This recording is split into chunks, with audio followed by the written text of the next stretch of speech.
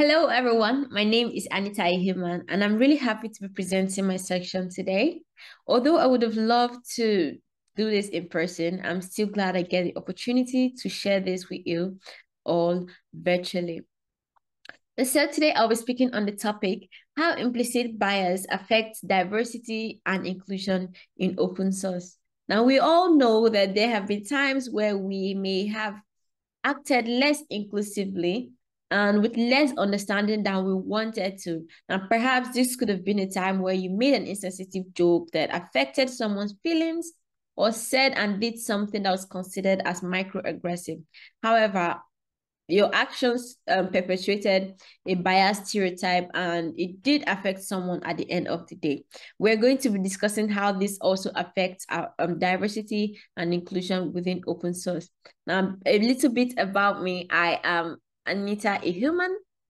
I'm a developer advocate and technical writer, currently contributing to CHAOSS, where I am leading a project to help us understand how the impact of diversity, equity, and inclusive metrics on different individual and different open source communities, particularly individuals from underrepresented groups.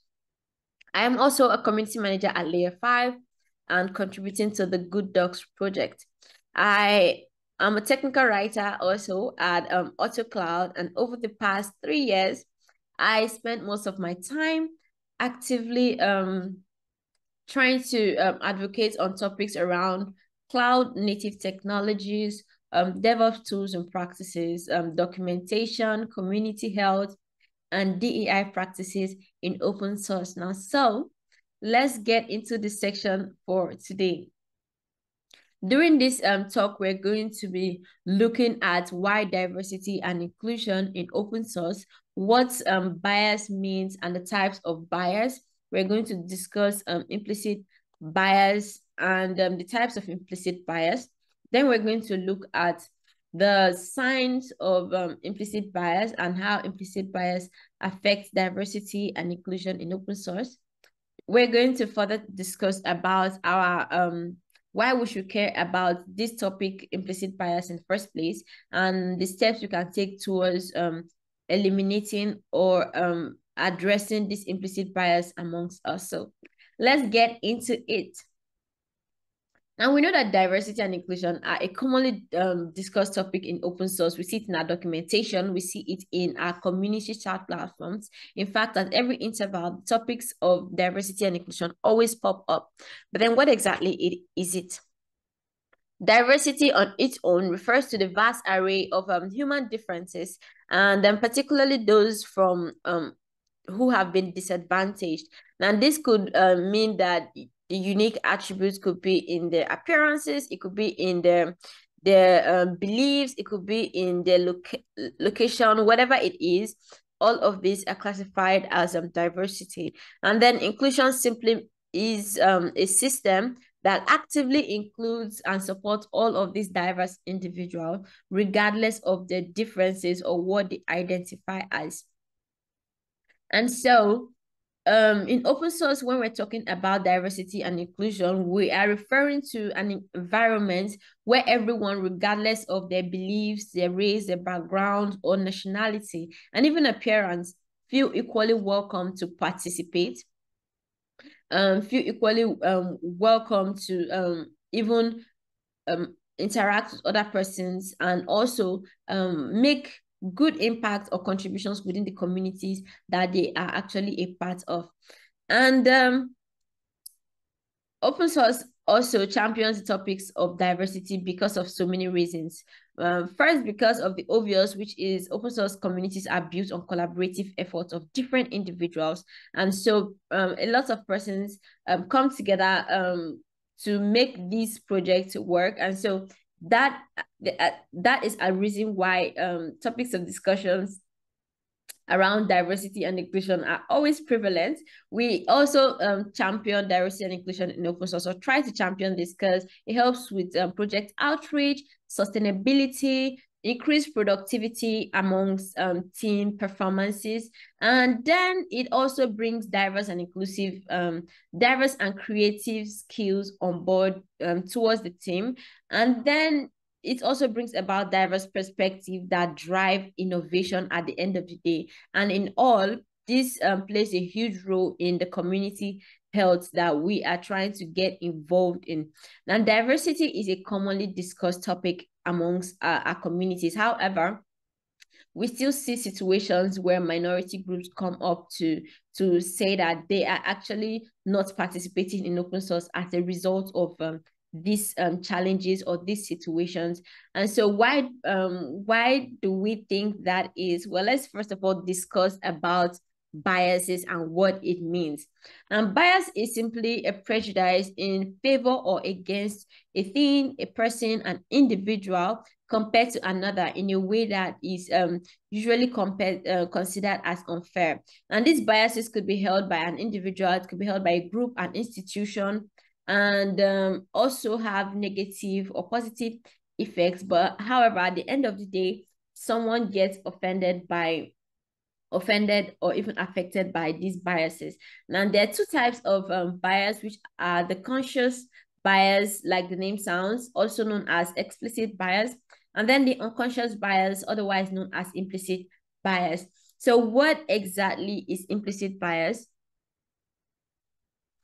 Well, implicit bias on its own are social stereotypes about a certain group of individuals that have been implanted based on our experiences, based on our past, based on our origin, whatever these the factors behind it may be. These stereotypes affect certain groups of persons and individuals outside of our own consciousness. We do it without even being aware of these actions that we take at sometimes. And like I said, it's often not intended, but at the end of the day, harm is done, and it does affect different people. Now, previously, we know that in most open source communities, there was a trend of domination amongst the Western male developers compared to women, the people of color, the parents, or non-technical contributors, physically challenged people, and even people of marginalized groups, and even persons who are not experts in the developer field, right? And we noticed that this was a common trend amongst most of open source projects, and there were research projects that were led by companies like GitHub to help understand this data. And it turned out that the GitHub survey, which had over 5,000 participants, returned that 90% of the contributors were identified as male, while the survey also reported a lower percentage of women, non-binary, racial minorities, and also people who are not experts of computer science. And actually, 68% of those women who filled out this form indicated interest that they would love to contribute to open source projects. However, they're significantly less likely to, because of the reception or the way things were carried out in their individual communities. Now, another recent survey led by the Linus Foundation also reported that a vast majority of open source projects is about 80% is men, and compared to 14%, which is the women, and then 4% which identify as non-binary, and third, gender. So all of these data help us understand the status of things within open source. But you'd want to ask, what is the reason behind this? Most of the times, it's not because people do not want to participate. Most of the times, it's not because communities are not making effort to get people to participate. So what exactly are the challenges? And this is where we talk about the different kinds of implicit bias amongst us that may have been impacting these the reception amongst other persons within open source.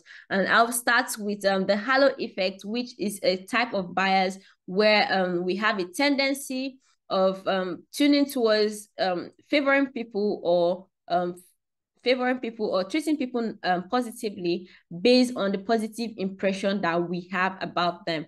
Now, as the saying goes, the more you look, the less you see, where most of the times, because you have heard so many good things about someone, or you have read so many things about someone, whatever judgment it is that you're trying to, carry out about that particular person is often based on those good things you have, regardless of the negative impressions that they may have made on you or someone else around you. And this halo effect has an opposing one, which is the horn effect, where we assume negative things about a certain individual or group of persons because of the negative things that we have heard about them. And at the end of the day, our judgment towards those particular group of persons is based on the negative terms that we heard.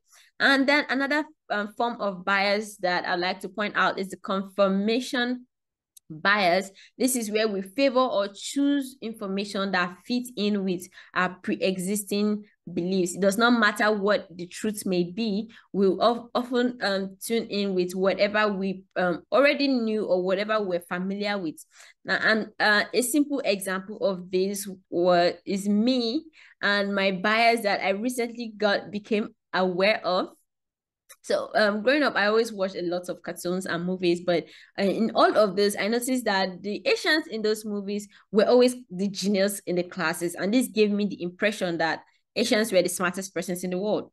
And this may be true, this may not be true, but that is just how I felt about Asians, right? So whenever I came in a group where there were Asians, I always say, yeah, this is definitely going to be a smart person. But then this is my confirmation bias in a positive, because most of the times it was in a positive way. But this also takes turn in a negative way, where we place our judgments based on what we know, based on our experiences, and refuse to actually counter that regardless of the situation or whatever the circumstances might be. Another form of bias I like to highlight is the gender bias, where we have a tendency to prefer one gender over another because we feel like the other gender will do better than the other. A simple example of this would be in politics, where we often see that the masculine gender is always preferred to take on leadership roles, preferred to take on governance roles in our communities, rather than the feminine gender, because it's assumed that they would do the work better, or they would actually excel better in those kind of skills. Now, another form of bias I'd like to highlight is affinity bias. This is where we have a tendency to connect with people that have similar backgrounds or share similar experiences with us. Now, a simple instance is when you walk into a hall of two different groups. By the right, people who look exactly or similar to yourself, same skin color, or even same race. And on the left, you have people who do not look similar to you, and there's so much differences, glaring differences that exist between yourself and those individuals, right? Oftentimes we tend to navigate towards people that look like us, or even take sides with people that look like us compared to people who do not. And a lot of times it also involves to affecting our judgment towards those particular individuals.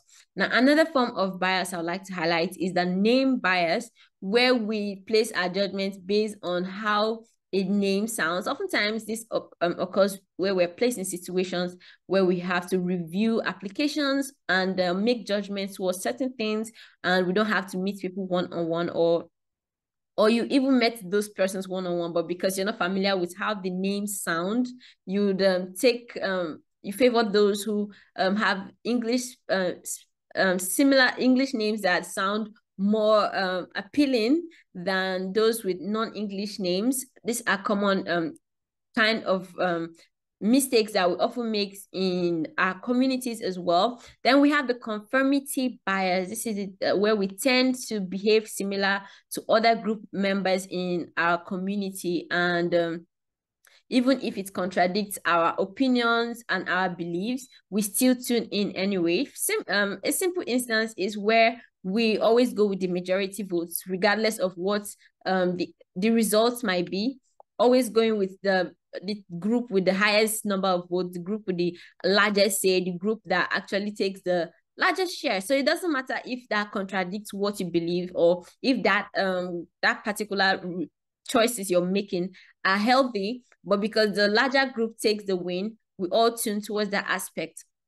Another kind of bias is the appearance bias, where we favor people based on their physical appearance, where we favor people because of beauty standards that we're familiar with or we are actually comfortable with. And so you'll see situations where some people would rather favor someone who is taller than someone who is shorter, or someone who is thinner than someone who is fatter, or whatever it is that this difference may be. We have the sexuality kind of bias, where we treat people based on their sexual beliefs and orientation. So many times people in open source come up to say that they do not actually own up to their sexuality in communities. They just make the contributions and go, simply because they have done this in the past, and the treatment they received was not fair, and so they do not want to repeat these same experiences. And so it's a recurring thing in so many communities that so many persons are also unaware of.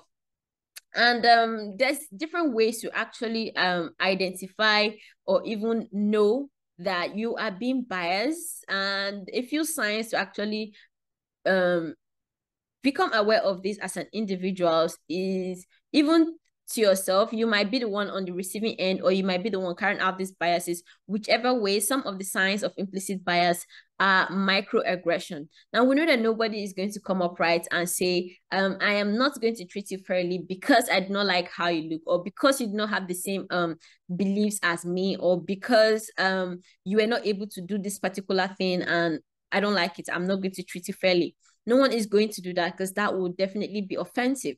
However, there are different ways that people exact these thoughts and ideas, in the way they pass out comments, in the way they give feedback, in the way that they also like reply other persons within communities, that is considered as microaggressive. Now, you cannot uprightly say this person insulted me, or this person did this, but deep down as an individual, you felt offended by the way a particular judgment was passed, or a particular comment was made towards you. And so another way we can also identify either we are either receiving or exerting implicit bias is the unequal treatment, where we do not treat certain parties better than we treat other parties, or we treat other parties unfairly compared to how we treat other people without solid reasons why.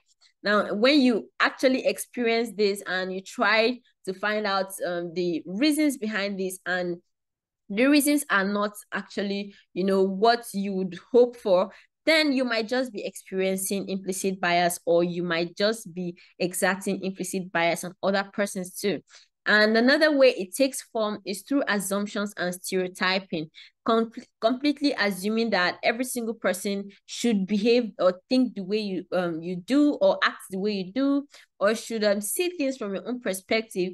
Is another way that you might be imposing your beliefs on people, which can be at the end of the day be offensive to most individuals. And this could also be a sign of implicit bias.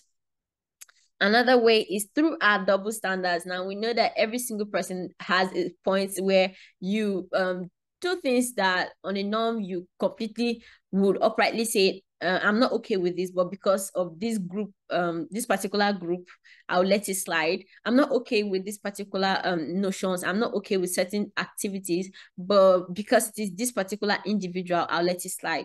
Now, these are double standards come in several ways, in how we make judgments, in how we interact with people, in how we even give feedback by the end of the day. And this is also a sign of implicit bias playing its role amongst us. And so how does implicit bias affect the diversity and inclusion in open source? Well, it does so in so many ways, but a few ways we can point out this is, first, it prevents diverse and inclusive nature, the diverse and collaborative nature of open source, because open source is a place where we have to like rely on the collaboration from different individuals and different groups.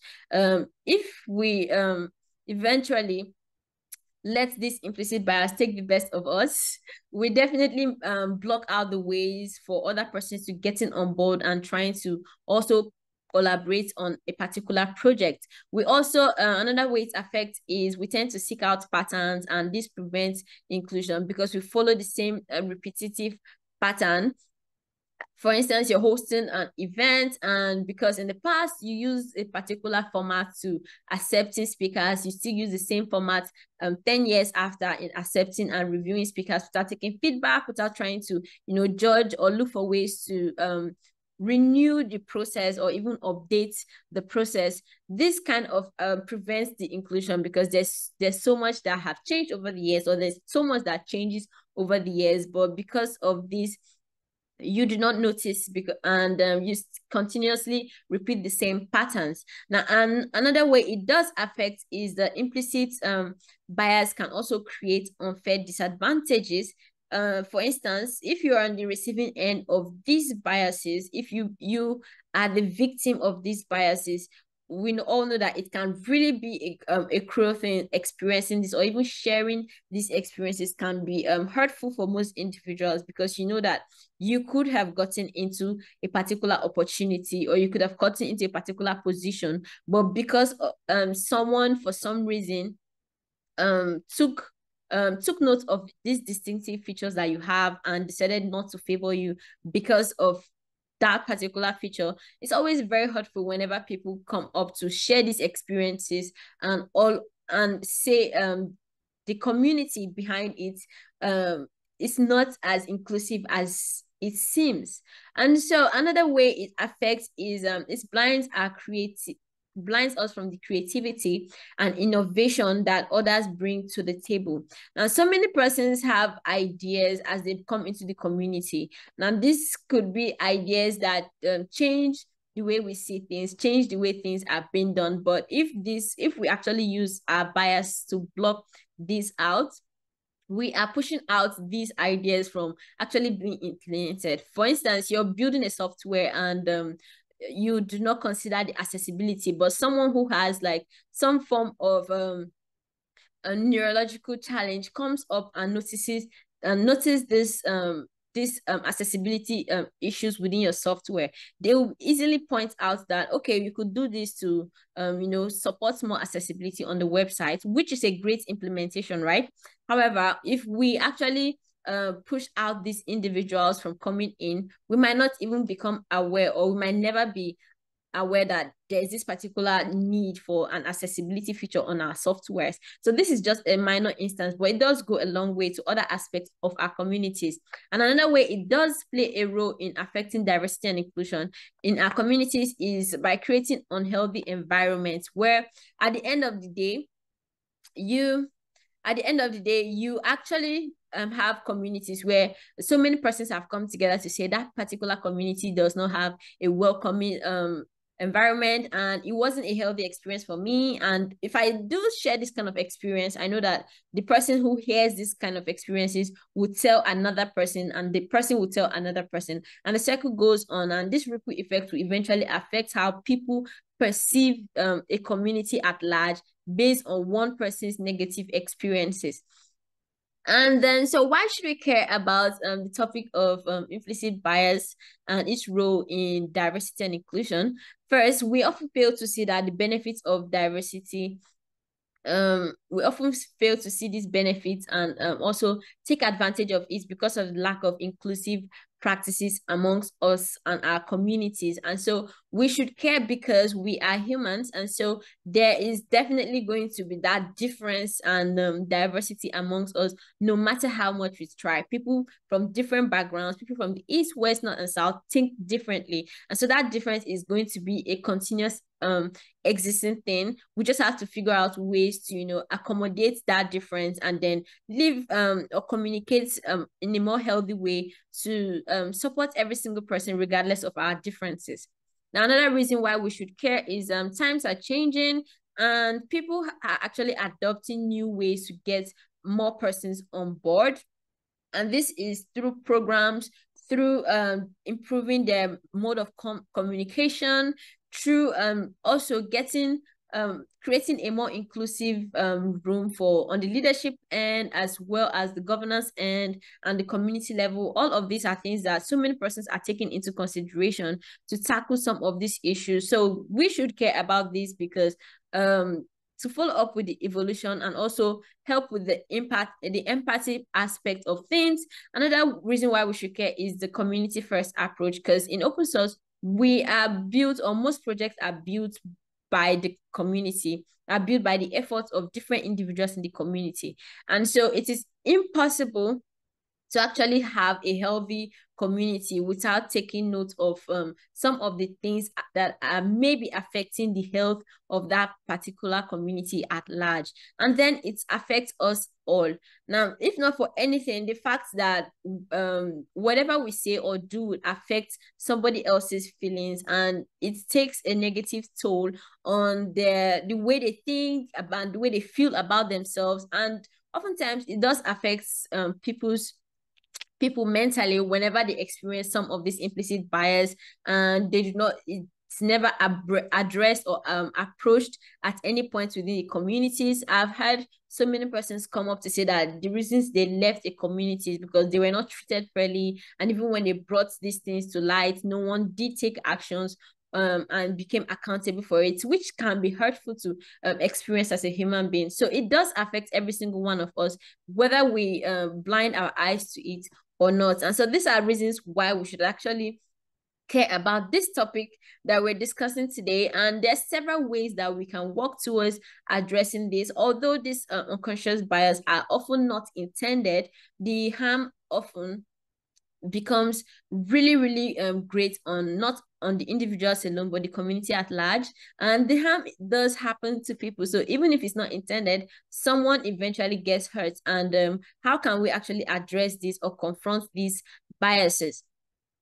First, we can do that by creating more awareness about the topic, creating more awareness about what exactly implicit bias is. So as an individual, you should ask yourself, have there been times where I was biased? And if there are, how did the person in question respond or act towards this? Is there room for me to actually improve on this? Is there a way I can remedy the problems that this must have caused at the end of the day? So you can do that by learning what unconscious bias is as a community lead or as an administrator in your team. You can also try to become more aware of this by taking self-reflections through the implicit association test, which will help you understand an implicit bias that you probably are unaware of in terms of relating with your teammates, in terms of relating with your members of the community as well. And oftentimes perpetrators are unaware of their actions. So it's always good to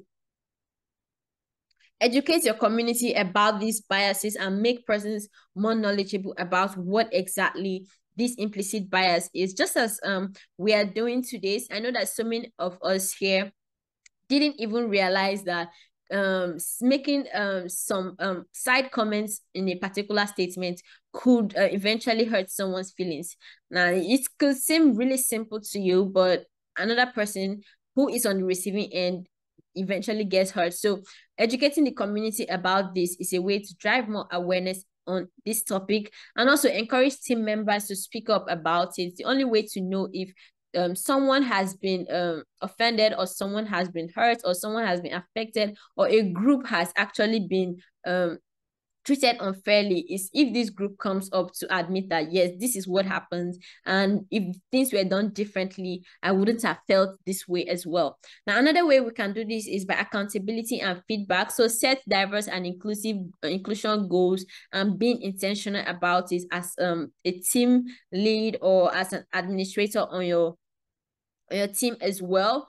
Then go beyond the code of conduct. Now, we know that code of conduct often just lie in most documentation, and even some projects do not still have a code of conduct. However, if we go beyond just putting what should be and what should not be done, and how it should be done or how it should not be done in our community, in our code of conduct, it will help a lot of persons to go through this code of conduct, and every once in a while pointing out to this code of conduct and these behaviors that are expected in our code of conduct is also a great way to bring this to light and become accountable for this as well. Then hold team members accountable. So whenever someone comes to make it a complaint that they were treated unfairly, it's always good to, you know, invite both parties and then settle things amicably. It doesn't have to be in a public room. You can do it privately, and it's always a great way, because for some reason the persons who was on the receiving end will just be happy that at least someone did care enough about how I felt or how I was treated, and was willing to make effort towards it not repeating itself again. And so then consider the behavioral interventions. For instance, creating strategies that actually advocates for some of these topics. For instance, the inclusive naming project from the Linus Foundation, which also helps to tackle challenges of inclusive naming in our documentations, in our project, and all of that. Another is the conventional feedback, which gives you an idea of how to issue feedback. Of course, so many persons are not aware of how they should give feedback without hurting someone's feelings. Most times people just give out feedback, and although the harm might not be intended, the way in which other persons might receive this feedback might not be as expected, and someone gets affected at the end of the day. And we can do this by driving growth through exposure to diversity and inclusion. So practicing diversity and inclusion in several ways, leading more projects. We see today that so many projects and open source communities are creating DEI focus groups and projects to help more persons become aware of it. Now, the efforts may seem small, but over time, the ripple effect will definitely play its role in the data, because so many persons will become more aware of some of these topics that we're discussing here today. So many persons will see reasons why some of these things we're discussing here today are a problem, and actions will be taken towards it. And then another reason we can also do this is driving diversity and inclusion to be more than just a buzzword. So as a community manager, modernize your approach to accommodating contributors. And so many persons have this issue of, I can't contribute to a community because of the reception. The reason why I didn't complete my pull request in this project is because the maintainer that was on board that day received me in an unfriendly way, or closed my issue immediately I opened it, or I was ignored after I made comments. Now, while some of these things were as a result of minor issues, we see that the persons on the receiving end do not see it that way. And so we should modernize the way that we welcome people in our community, the way that we get people to participate in our communities as well. Then let the data to inform your decision. So go through your data as a community lead. If it means doing surveys and research, just do that. And look back at your community. Does the data actually say that you're inclusive enough? And if it does not, you have to think of ways to improve on that as well, and avoid generalization, because this is one of the primary reasons why so many persons today are still uncomfortable with their contributions within communities, because the same strategies that is used for group A is assumed to be good for group B, which in most cases does not work that way. And it can be offensive for most persons having to also experience this. And as an individual, while contributing or participating within the open source community, always try to, learn and adapt with the differences that exist amongst your fellow contributors as well. You can do this by respecting their differences and trying to, relate with their beliefs. And it doesn't mean changing what but it just means being knowledgeable that yes, you're not the only person in the room, and there is room for you to also see things from the other person's perspective and understand why they act the way they do. And if there's room for you to point out mistakes that people have made, you can also point that out to help increase the communication and collaborations amongst yourself and your peers. And be more empathetic about towards the way that you relate to people, trying to see things from a different angle. You cannot at every point in time be 100% right. Now, so many persons will say, I said what I said, and it doesn't matter who it hurts.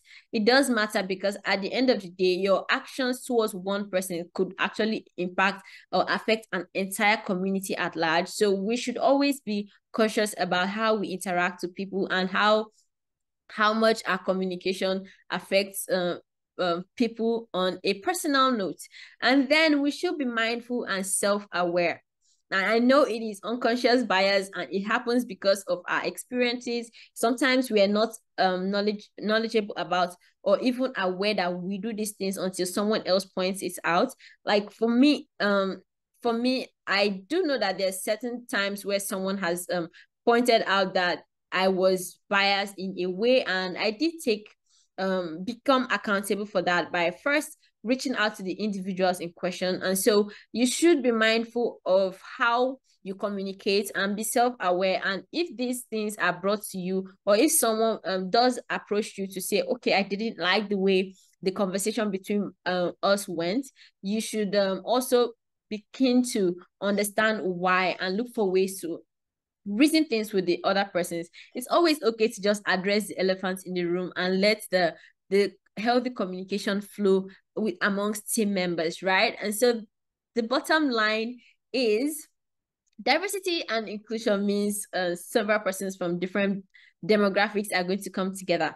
Inclusion means making the room feel welcoming and supportive for every single one of these persons, regardless of their differences. And diversity and inclusion does bring about several benefits in open source, and which goes beyond productivity, which goes beyond just the satisfaction from people. It does bring in so many benefits and all. And so community inclusion starts by addressing some of the biases amongst ourselves as individuals. And there's no way to completely achieve this inclusion if we do not become knowledgeable or even tackle some of the biases, unsolved biases that continuously repeat itself in patterns amongst our day-to-day activities in communities. And so attaining a virtual workplace diversity and inclusion takes the group effort. So it doesn't take one person to achieve all of this, but if every single person makes an effort, at the end of the day, we're definitely going to get a more inclusive and welcoming open source community. Thank you so much for listening. If you do want to reach out, here is a link to my Gmail or my email. You can also send a DM on Twitter at Anita_Ihuman. Thank you.